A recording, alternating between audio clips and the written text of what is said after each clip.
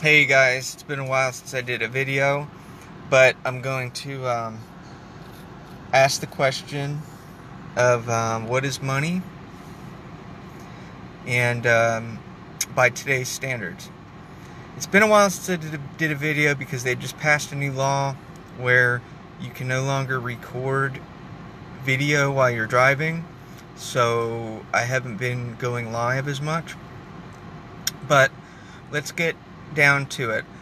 What is money by today's standards? Well, money is merely a means of control by today's standards. That is what fiat money is. Now, this is different than what it used to be. Money used to be backed up by something, but it's not backed up by anything anymore. So, currency, actual currency that's controlled by the government, is printed to the rest of the people. It's dispersed to the rest of us. The money itself is worthless. The only thing that has value is the agency that disperses it. And so the dollar really is worthless. The only thing that's backing the dollar up is the government that's issuing it. And and that's not what traditional money used to be. Traditional money used to be like commodities or gold or some type of, and that's why it used to be you could get a loan easily for a ranch or a small house or a piece of property, and over time you could pay the loan back through work. Money used to be a lot more valuable than it is now. Fiat currency really is worthless, and it's no more just a means of control. The thing is the currency is only valuable if the people who use it consider it valuable. So if the people who use the currency no longer consider the currency valuable, then the money is worthless.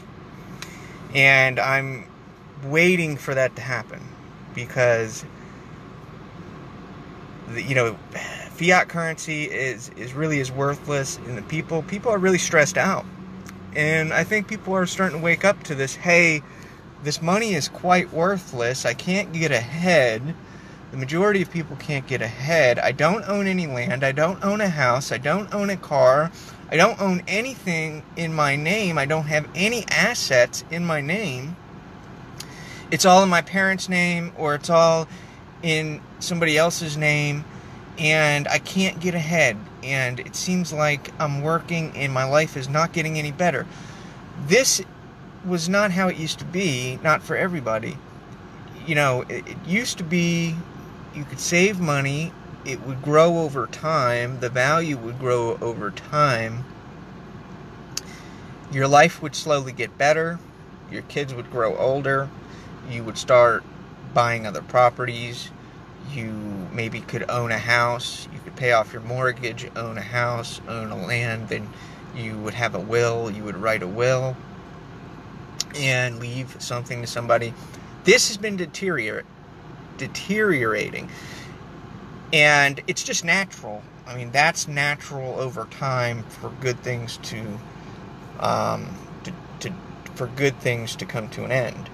And what's happened in the past is when the system becomes corrupted, war breaks out,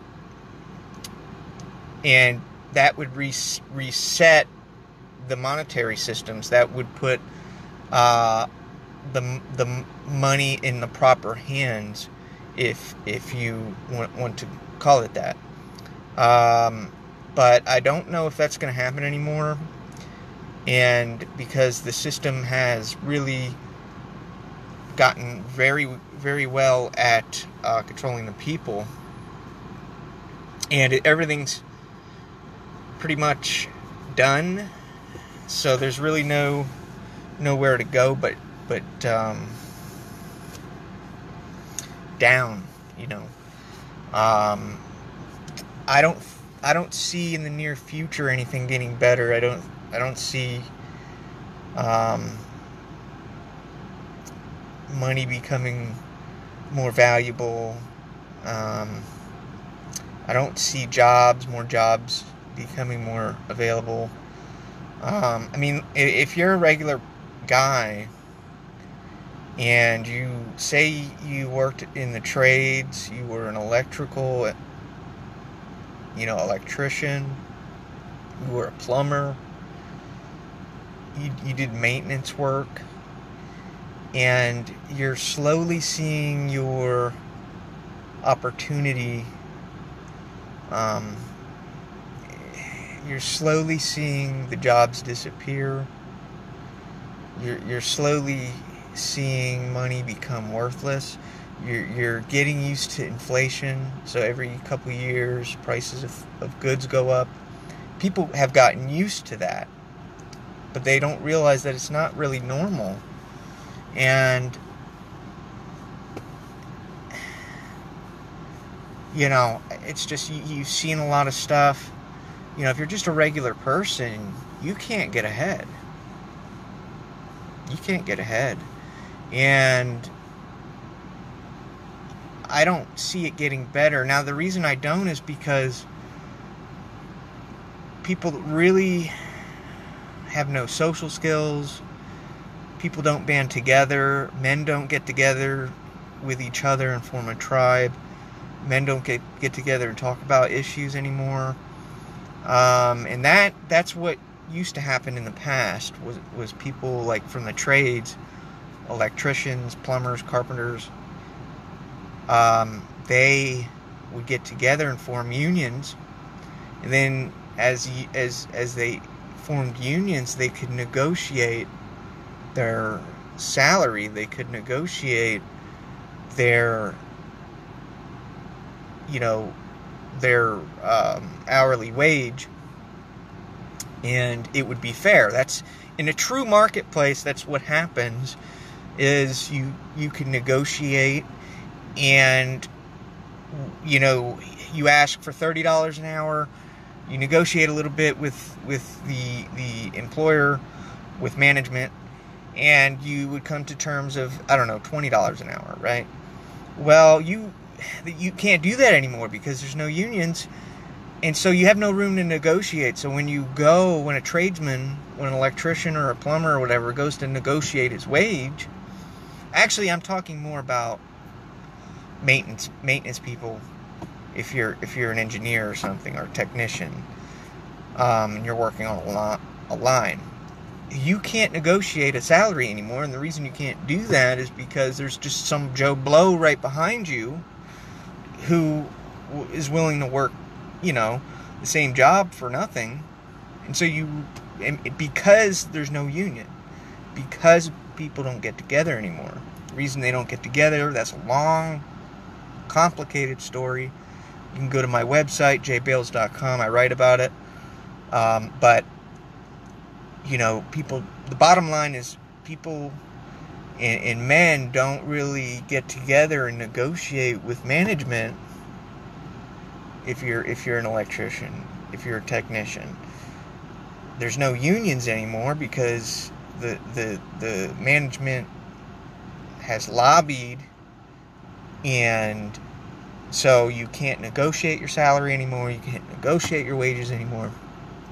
Price of the dollar has slowly eroded.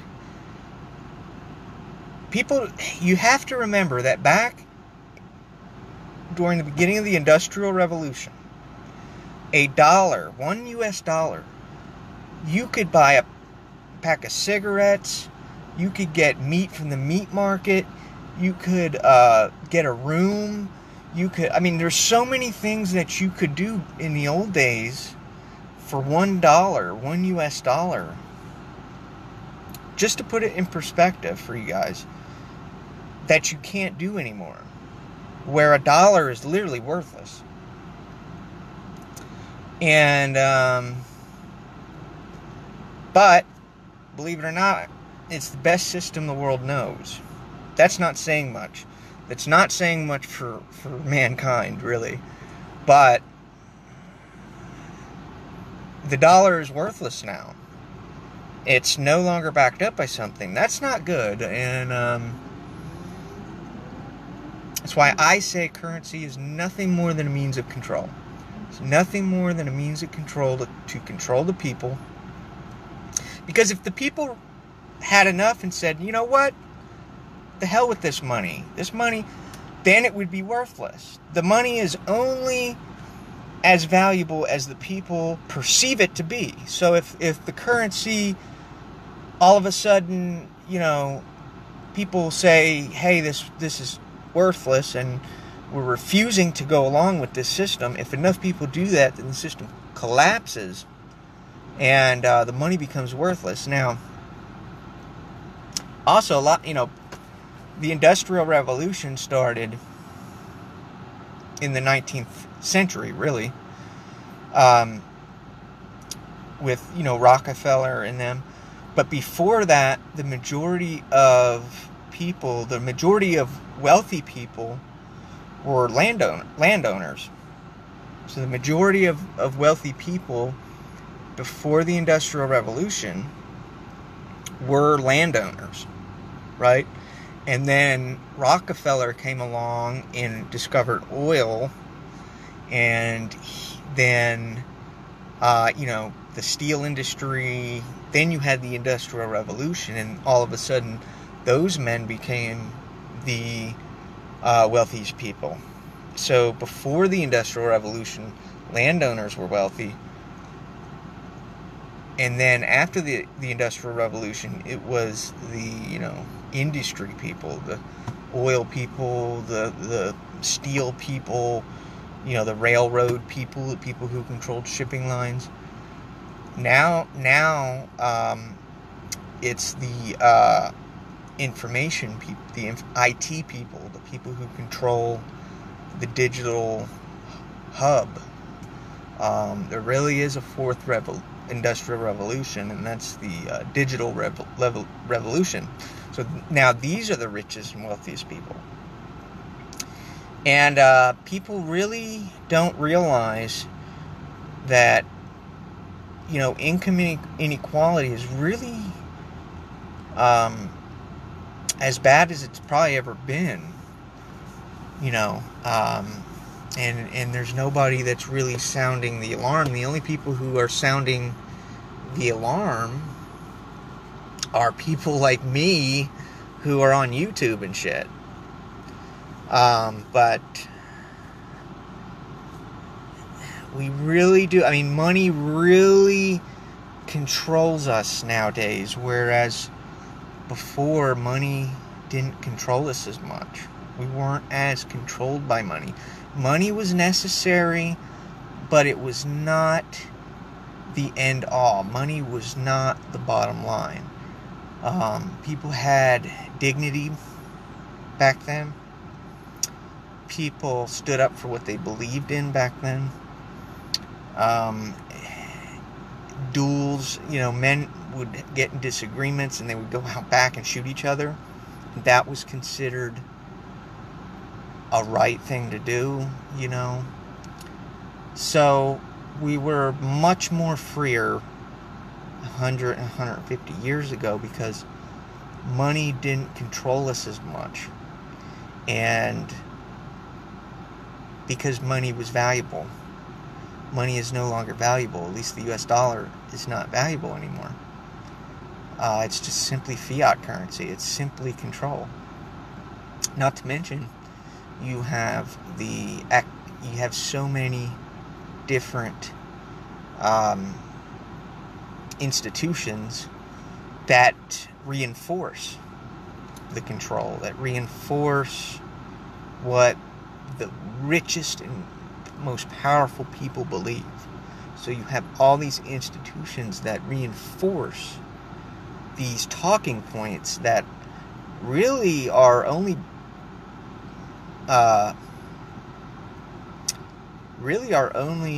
applicable to the wealthy, the most richest people in the world. If you're just a regular guy, you really don't have a lot of choice anymore. You don't have a lot of options. And it's money has become